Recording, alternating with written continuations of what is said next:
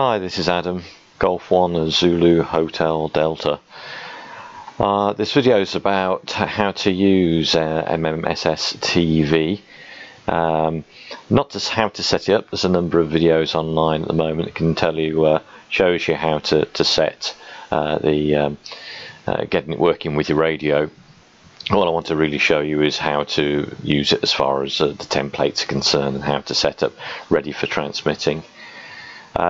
One thing I will cover though is just very quickly what we've got on the screen at the moment, which is I've currently got it on the RX tab. What that tab's showing you is anything that has been received at this point in time. History is your last pictures that you've received, and if I scroll back you'll see that there's a number of pictures that I've received recently. Of variety of quality.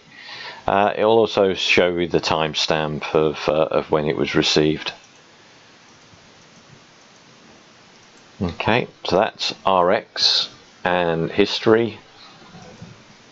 We then got TX, which is the screen that you want to transmit at any point in time.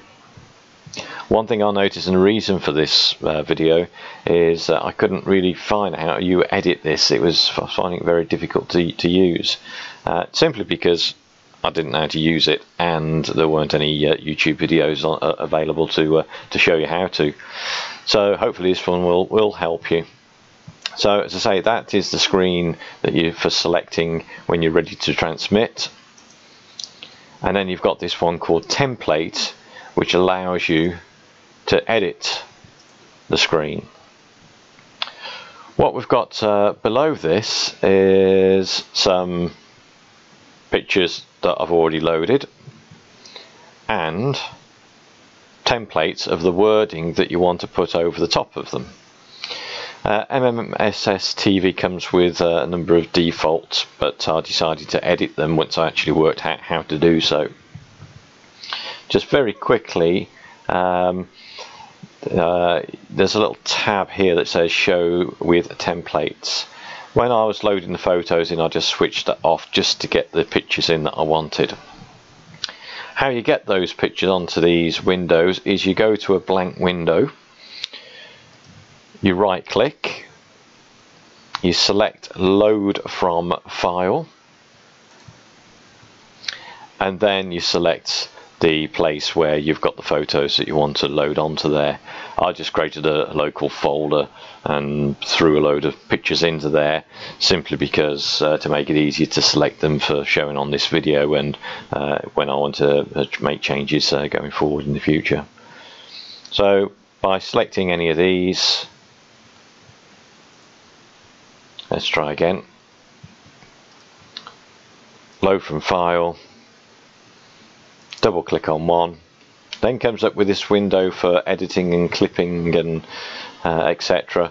I'm not going to cover this at the moment. We've got rotation here, etc. But if you do want to manipulate the picture before it goes into the window, then this is where you can do. It's limited, but there is a bit of functionality there anyway. Then select OK. It then pulls the picture into the window. So as you see, I've already got this picture in here. So if I want to remove any, I do right click again, I delete, and it disappears. So any of the default pictures that are in here, if you want to get rid of them, then just right click and delete. So once you've got the pictures in there, you then want to put the wording on them. You then go on to S templates.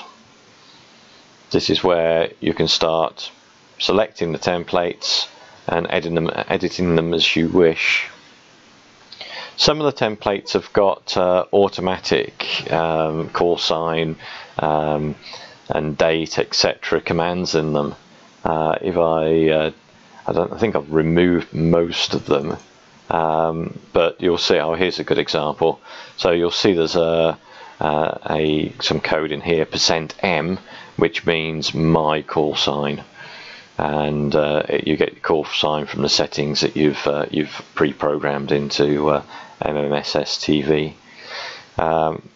There's an explanation here of what these codes mean, and you can put any of them in as you like, and then it automates filling them up. I found really for my call sign that it's often easier just to enter your own call sign directly in here as text.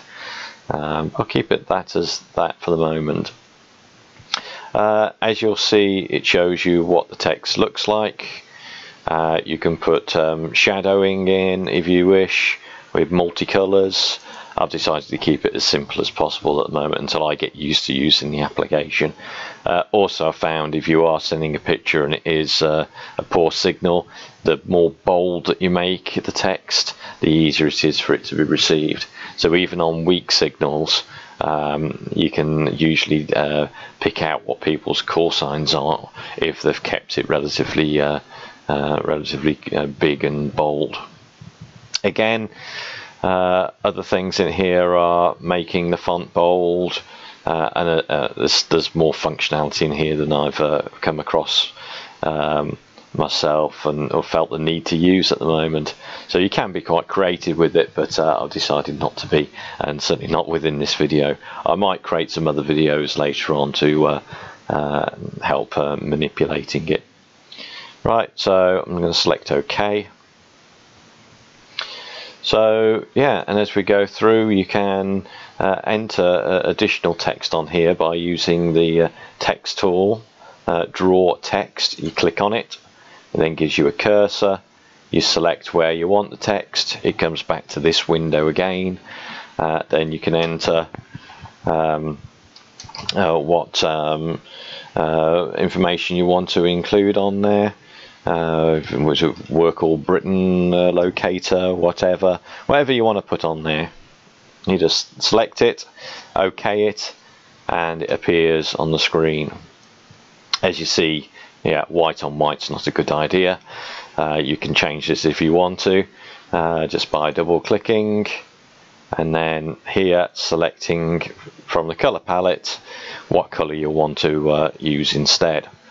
Just OK it, it gives you the colour, it gives you the text, and then when you OK again, it changes it. Okay, again, not a good colour, but never mind. What I'll do now is I'll just go and delete that text. Oh yeah, one thing I haven't showed you, if you do put some text in there, let's just OK that again. Yeah, by moving the edge of the box, you can change the size to smaller or bigger than. It's not until you get the hand that you can actually move it around. So just be wary of that. It can get a little bit fiddly until you get used to it. Right, I'm going to delete that. Other things you can do in templates is you can put in just to draw a picture, or just put a box to the back of it to make the text stand out. And that's about it really. That's all I'm going to really cover on this video. So once you've done that manipulation in your template, yeah, what you can do is, if you do change this template, when you want to move the template into these windows, it's a simple case of left clicking and holding down, and you drag and you drop, and it saves it there. So just remember yeah, where you want the template against for which picture, because of course it'll be different. If you click on the SPICs now, and then you click on show with template, it brings a template in. So if you've got a photo there and a template, it will show them together. So I want to delete that template, so I simply right click on it, select delete, and then when I go back to, oh yeah, one thing is it doesn't automatically update it between the tabs. So when you want to update to see what the changes are, just undo the tick and redo the tick, and he puts the templates back, and you see it's deleted the one that I had there before. Okay, now we can save the templates. I think if you go on to S templates, right click and then save to file, and it saves as a MTM file.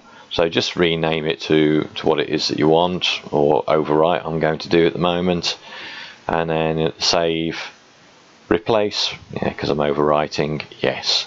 Okay, so then you can save those templates to a file, and yeah, on this screen you can, if you want to, I don't know why you would want to, but you could save the file, the pictures again. If you pull the picture in from somewhere else and you want to save it, or you're running out of space, then just want to save it somewhere else, I suppose you can do that. Right, so that's it really. That's all I wanted to cover in this video. It's just to give you some idea of how to manipulate those pictures ready for sending. I suppose one last thing to do is when you want to get ready for sending, all you need to do is just double click on the picture that you want to send, and then when you've got your radio set up for sending, then all you do is then click the TX button, and it will start sending it. You'll know that it is starting to send it because you'll see that the line along here is coming down the screen.